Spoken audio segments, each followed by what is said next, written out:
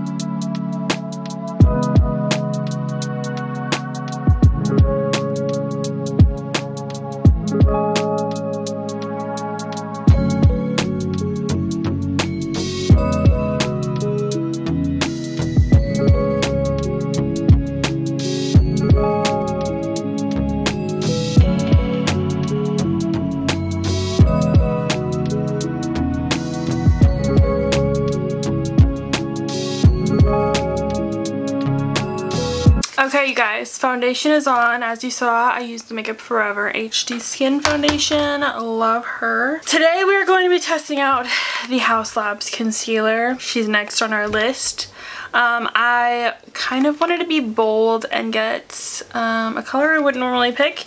It matched my foundation shade according to like their chart on Sephora, and I got 12 Light Rosy. I don't own a single rose colored concealer or rose toned. The packaging is of course beautiful. It's very reminiscent of their actual foundation bottle. It has the H on the lid, Haus Labs on the side, frosted plastic. It's pretty. We're gonna go ahead, thick doe foot. We're gonna go ahead and just put her on, you know what I mean?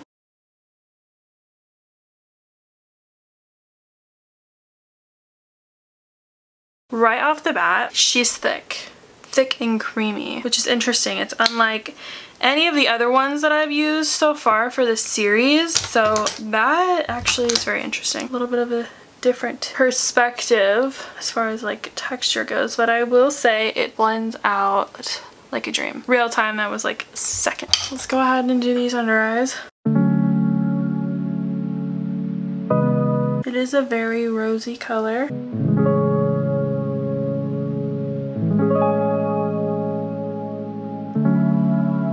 Actually like it. Like, I really like this shade. Like, blended out, it actually looks really nice.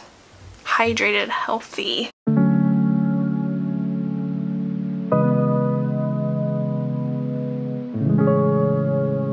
Like, the color is definitely brightening. I would say it's medium coverage because I can still see like a blemish. I'm gonna see if I can build it.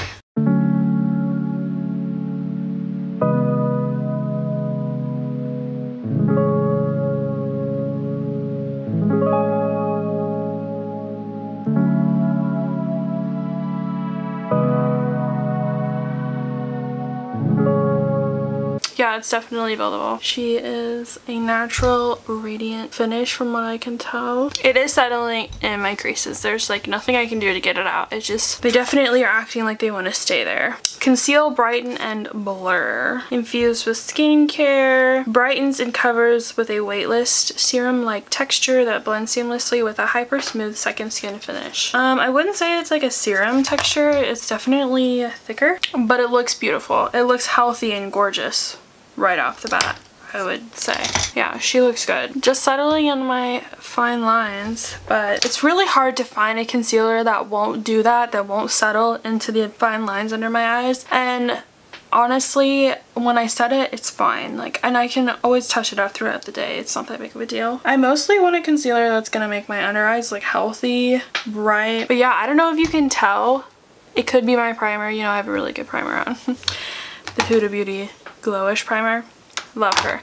But it is very smoothing. Under my eyes, I feel like it is very smooth and hydrated. All right, let's go ahead and set this before it gets too unmanageable.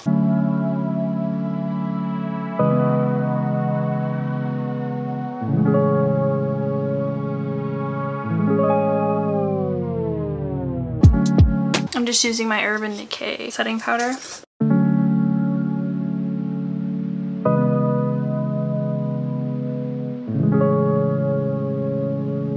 Okay, so we're gonna go back to the speed through, finish up the rest of my face, and then, yeah, come back and talk about the concealer after my whole face is done. See you in a minute.